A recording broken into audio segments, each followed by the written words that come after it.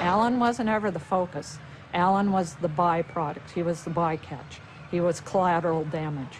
She wanted to get rid of that groom. Alan was trying to stop her. She said, you know, this isn't your fight, but if you're going to insist on it, I'm going to make sure you get out of my way so I can finish doing what I was doing. And then she stands, she's looking, she's got her ears up. I'm sure she's listening to the other elephants that I'm sure are yelling in the background. Even if you can't hear it on tape, there's no doubt she's listening to the other elephants. And she's trying to decide what she's going to do, and then that guy moves. And it's just a hair that he moves, but it's enough to bring her attention back to him. She didn't have a plan. It's not like, well, I'm going to catch the bus, or I've got a waiting car for me that's going to speed me off, and we're going to live on the lam in Mexico or anything.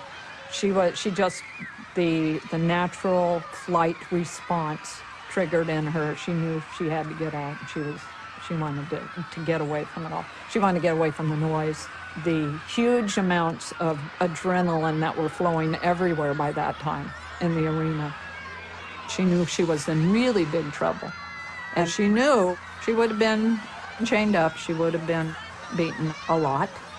And she said, I'm going to get out of Dodge, and took off.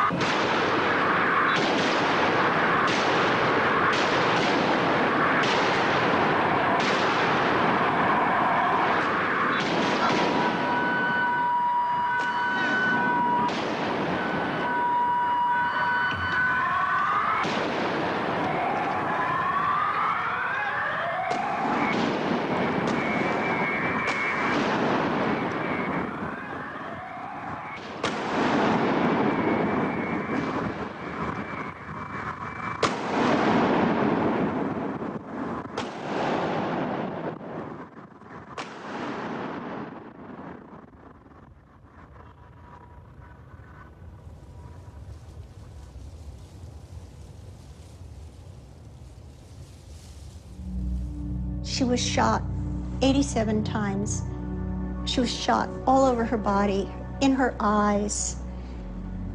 And I remember that huge head just leaning against the car.